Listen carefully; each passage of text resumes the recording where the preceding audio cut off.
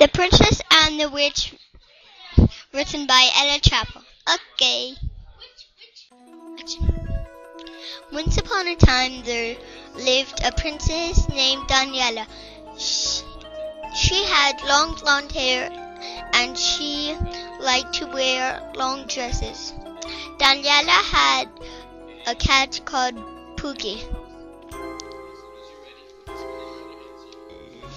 There was also a witch.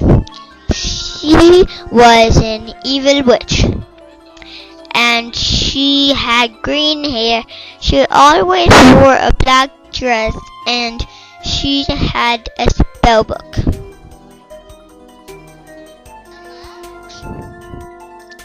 The witch lived in a witch's lair. The lair was pitch black. She had a cauldron, and it was blue. She always had a broomstick at the lair. The princess lived in a beautiful castle. The princess had her own bedroom. It was white. Daniela's bed was big, pink, and comfy. The cat had a white bed next to Daniela's.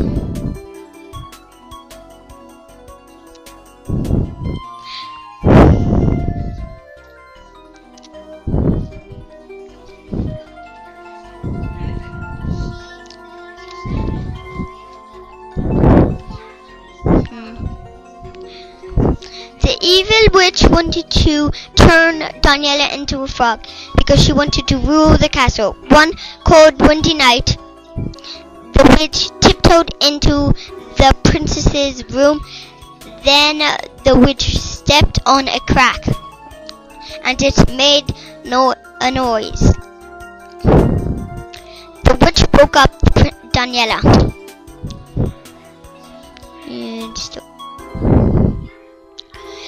The witch turned the princess into a frog, and a frog with a broomstick.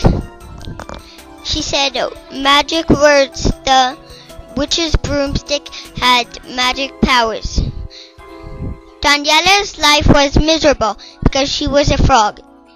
She couldn't do anything but hop, swim, croak, and eat flies. The princess felt very sad and just stayed in the cat's bed.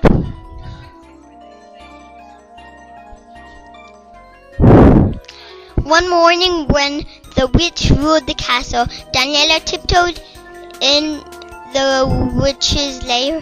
Daniela turned the witch into a frog using the magic broomstick. Daniela turned herself back into a princess and snapped the broomstick in half. The witch could not use it again. The princess was happy, and they all lived happily ever after.